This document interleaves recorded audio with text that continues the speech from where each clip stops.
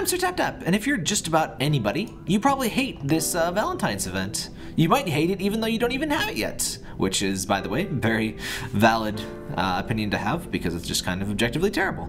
Anyway, one way to make it less terrible, which I'm not sure I'm even going to bother to do myself, but I thought I would get this out there just to, frankly, give a nice big old middle finger to the developers. Or publishers, most likely. Anyway, so you send out the platypus every 3 hours, and you gotta wait. Just the whole event. You just wait 3 hours, and it brings back a piece of garbage. That's the whole event. That's all the gameplay there is. There's no gameplay. It's not even an event. It's just an automated task could do all this event is. So what we're gonna do is set up an automated task to do this event. So yeah, this is something called Nox App Player. One of the most common questions I get, and one of my least viewed videos, is Nox App Player, how to play AbyssRium on PC. So what this is Nox App Player. It's just go to bignox.com, I think it is, Nox with an M or N. Just Google Nox App Player, you'll find it. It's for PC and for Mac. And what it is an Android emulator. It simulates full-blown Android. It's a full-blown Android operating system that you can play on your PC, basically. And because it is, you know, it is Android. It straight up is Android, so it works like Android. You log into your Google Play account, you download the games that you own on Google Play, you log in to your cloud save accounts with your Google Play account, and your game is right there. So, and you can even transfer your saves from iOS if you use the Facebook save method. Just log in on Facebook on both devices, save on one, load on the other, and you transfer your thing. Parker, not now. So, yeah, there's a whole other video. I'll link you to the description on how to do that. It's really not that hard to set up. But anyway, what I'm going to show you is the macro recorder. So notice here on the right here, there's this little mouse icon kind of deal. And that is the macro recorder. That opens, hello Parker. I should have known I would not be rid of you. So the macro recorder brings up this little dealie. And so if you don't know what a macro is, basically it's a recording of your actions. So what we're gonna do is click that little record button.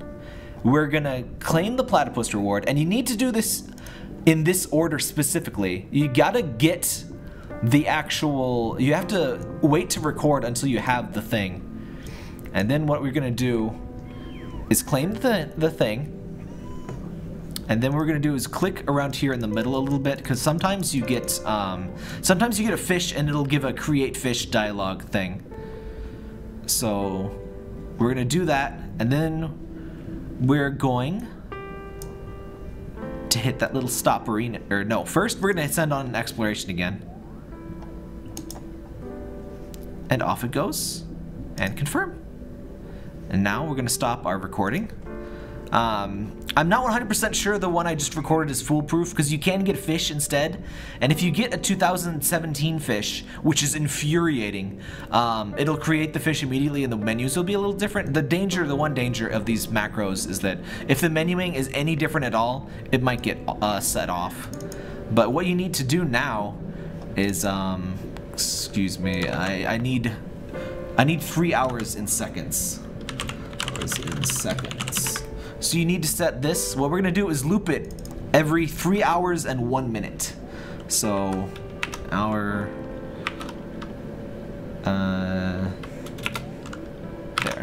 I always give a little bit of extra time just in case, because you don't want it to start too early, because then it'll get set off. It'll get off, and then the whole thing is ruined. So you just give it a little bit of extra time.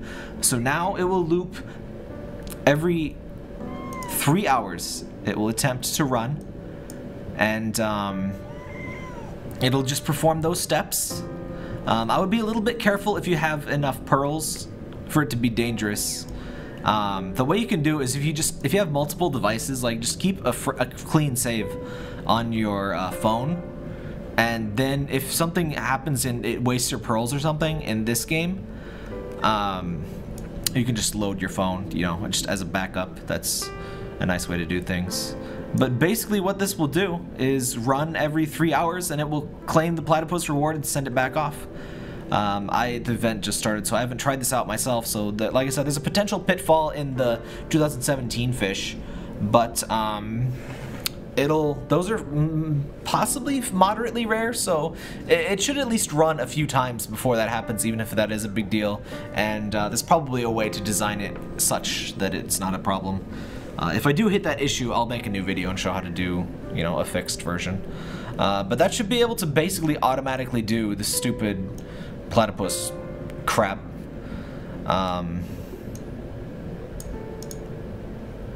So yeah. Yeah. And just leave it up, leave it like while you're, you know, watching a movie or, you know, overnight if you want to. And it's gonna... The one thing you want to do is watch it the first time you run it, you know, because you got to start it here, and it'll kind of try to run even though the menus aren't set up right. So you want to babysit it the first, you know, time you press OK, and just make sure it doesn't open the shop and buy pearls. By the way, just good thing in general, make sure your account on Google Play or iOS requires a password to use your credit card. That way, clicking the menus will never accidentally be able to purchase anything. It's pretty unlikely that the macro would ever be able to do that, but you want that anyway, especially if you have kids. They will buy things on your phone. You don't want that.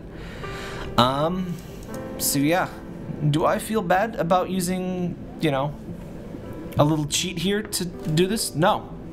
No. I hope everybody does this. Oh, by the way, the nimble platypus, this is such bullcrap. The nimble platypus, for one thing, the description makes it sound like it finds all of the coral and seeds in a single hour. What that means is its timer is an hour. It still only finds one thing. Number two, this cute little aviator hat and scarf thing, total lies. It is made of filth and lies. The icon, no, none of that crap is there. It's just a pink platypus. It's just a frickin' skin flesh platypus. It's kind of gross. So yeah, false advertising. By the way, somebody on Reddit got a successful refund. If you bought the nimble platypus before you realized this event was complete garbage, please request a refund. Google Play was the one that issued it. I'm pretty sure Android or Apple would issue it as well. As long as it's a pretty recent purchase and you explain yourself well, it's pretty much, you know, they'll refund it. Yeah. Don't support the devs. Like I said, don't watch ads. Don't pay anything. I have deleted the app from my phone. I only have it in this Android emulator because I mean it would be pretty purely symbolic to delete it off of this, though I was tempted.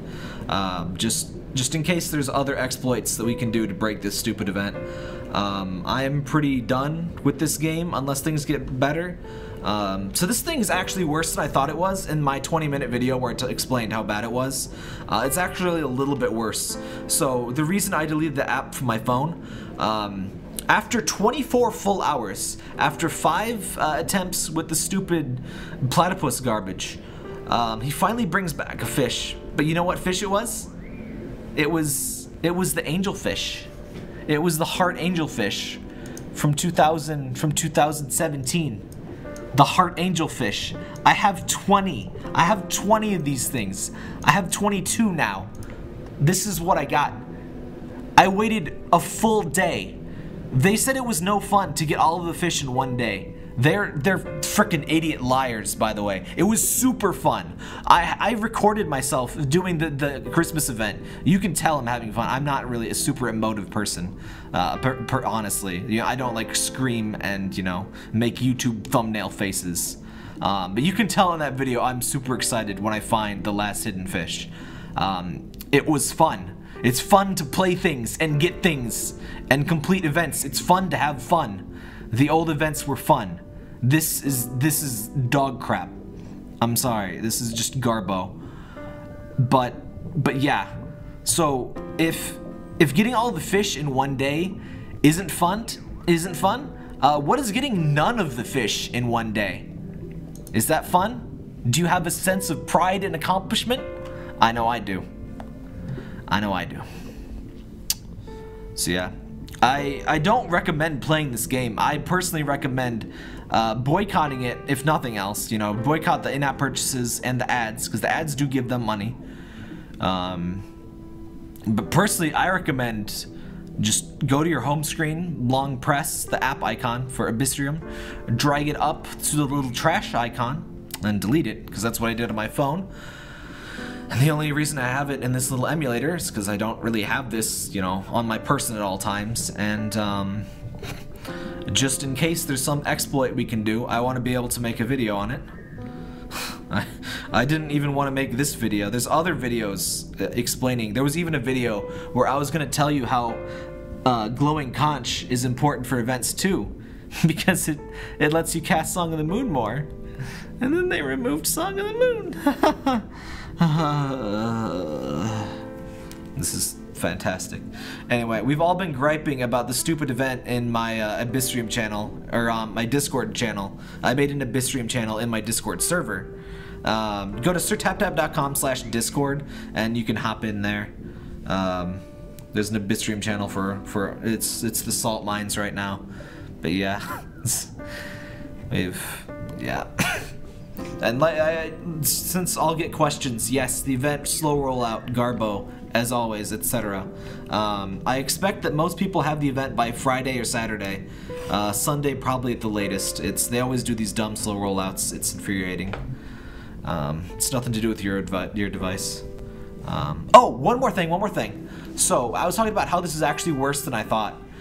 This is actually something called Kampu Gacha, which is illegal in Japan. So what this is, Kampu Gacha, so Gashapon is named after these little capsule toy machine things. That's basically what loot boxes or the luck shell are in mobile games or AAA games, or, you know, whatever. Basically, you spend money to get a random thing. And, you know, you can get free pulls, but the more money you spend, the better odds are. That's how gacha works. Kampu Gacha is a banned practice in Japan, where what they would do is once you get all of the lower tier things, you could unlock the better tier. So, say there's like 10 pretty anime girls, and they all have a 1% drop rate. And in order to get the 11th pretty anime girl, you had to get all 10 of those. So you have to get 10 things that have a 1% drop rate. So that's big numbers. I can't math right now. I'm too angry to math. But that is a very, very low number, okay? So, yeah. So you had to get all 10 of those anime girls, and then you would unlock the super magical one. And people would spend literally thousands of dollars. They banned this practice after, I want to say it was Grand Blue Fantasy. Somebody did a live stream for like 20 hours and they spent like $3,000 on just spinning the wheel, just, you know, sending out that platypus to get the thing. Why do I bring this up? Because that's exactly how the platypus works, my friends. The way the platypus works is that you have, in order to unlock these later ones, you have to get 100% of the coral drops. You have to get 100% of these puppies. Why is that a big deal? Because the things that the platypus gives you is actually random. It can give you a coral. It does seem likely to give you a coral. They didn't disclose the odds, by the way, which is against Apple's App Store policies. There's no odds listed for this Gashapon, so it breaks App Store policies as well. And it's illegal. I think it's illegal in China to do that. But anyway, back to the Kampu Gacha thing. So you have to complete the coral lists to unlock the future stuff. But is that really Kampu Gacha? Because I mean, if you're required to, you know, get the things and there's a limited amount of stuff to get, then you'll eventually get it by pure, you know, just by X amount of trials, you'll eventually get all the things.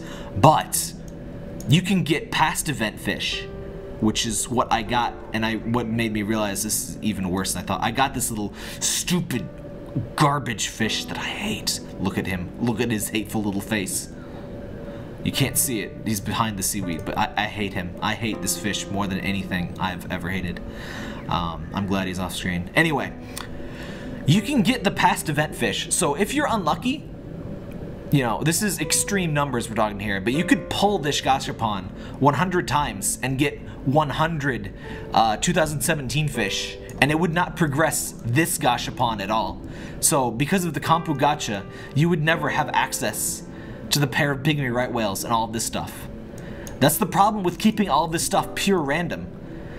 As long as there's duplicates and randomness, it's entirely possible you'll just be screwed out and absolutely never be able to progress. Because there's no deliberance. There's no, it's not a word. There's no skill. There's no gameplay. Like I said, there's no, hey, I want a batwing sea slug. So what I'm gonna do is play the game in a way that will cause me to achieve a batwing sea slug, which used to be just, you get some candy and you click the icon in the menu. Pretty simple.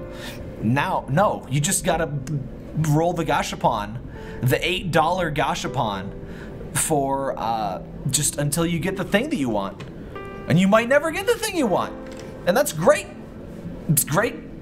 And that's illegal in Japan. Like this update is actually illegal in at least 2 countries, which is amazing. It's illegal in China because they don't list their goddamn gashapon odds. And it's illegal in Japan because they don't, because it's Kompu gacha. That's amazing. Tremendous. Anyway, I'm going to scream in a paper bag for a few minutes.